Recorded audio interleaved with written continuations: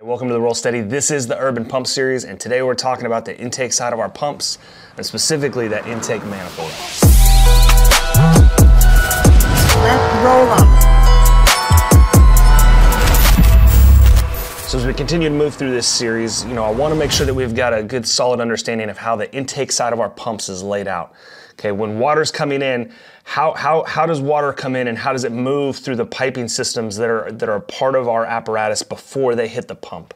Okay, specifically we're going to key in on this idea of the intake manifold. So, this overly simplified diagram here, we've got our engine with our pump. Okay, we've got two sides. We've got the intake side, we've got the discharge side.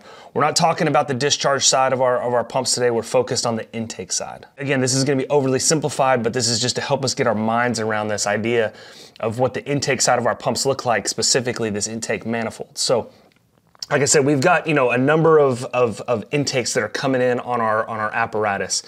The engines that we have here in the city of Dallas, they've got 5 different intakes. You've got 2 5-inch keystones. One's going to be on the driver's side, one's going to be on the officer's side. We've also got 2 2.5-inch pony suctions. Again, one on the driver's side, one on the officer's side, and then you've also got your tank to pump.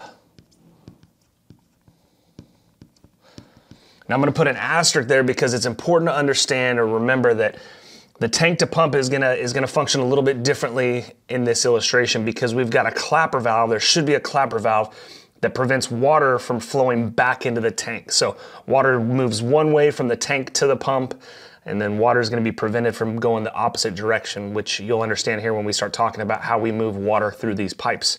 So again, we said we've got these different intakes on our apparatus, right? So we've got one of our 5-inch, we've got another 5-inch, we've got our 2.5-inch, 2.5-inch, and then we've got our tank to pump, okay? And what's important to understand is, as we start to talk about this, is this collection point right here, where all these intakes converge, that's our intake manifold. So all of these intakes come together, they converge into one pipe system, and then they enter our pump, okay? That collection point, that common space that they all occupy before they hit our pump, that's your intake manifold. And so it's important to understand this because, let's say we were to bring in a 5-inch supply line and we were to hook up to this 5-inch intake. As we opened up that valve, water is going to flow in, it's going to fill this manifold, and it's going to hit water, or it's going to send water to the pump. Okay, any water that's not being utilized by our pump right here is going to fill this manifold, and water is going to flow back down these pipes. And the only thing that's going to be stopping that from flowing back out are going to be those valves in the closed position. So let's say we have our 2.5-inch right here, and we were to open that up. Okay, what's going to happen? Water's going to come flowing back out of there at the same pressure that it came in at. So let's say we were connected to a 90-pound yellow top here in the city of Dallas. Water's going to come back out at roughly 90 pounds. Now, why do I say roughly? Because there is going to be some friction loss in this system, right? But water's going to come in, water's going to be utilized by the pump. It's going to, the pump is going to add velocity, and we're going to discharge water, at greater velocity on the discharge side of the pump. But any water that's not being utilized by that pump is going to fill this manifold in these pipes. And all we have to do is open up one of those to get water coming back at the same pressure. Notice, it's not the discharge pressure, it's the same pressure that it came in at. Now again, remember that tank to pump is going to function a little bit different.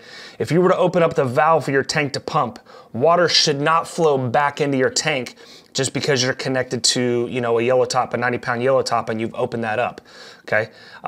That's what the tank refill is going to be for. This should have a one-way clapper valve that only allows water to flow one direction. So that's kind of the exception to the rule. Part of this month's episode is we're giving away an amazing axe from Iron Fox Tool Co. You can check out the description on how you can enter, but the keyword that you're looking for is going to be ownership. So again, hopefully this helps you guys better understand the intake side, the anatomy of the intake side of our pumps, right? You've got all of these intakes and they converge into the intake manifold pre-pump, before the pump. And that's how we can move water through just the intake side of our pump when we start talking about dual pumping and stuff like that. Okay, a great evolution that you can run is pull the apparatus out onto the approach. Put it in pump gear, pull your tank to pump. So we've got water coming in on that intake side.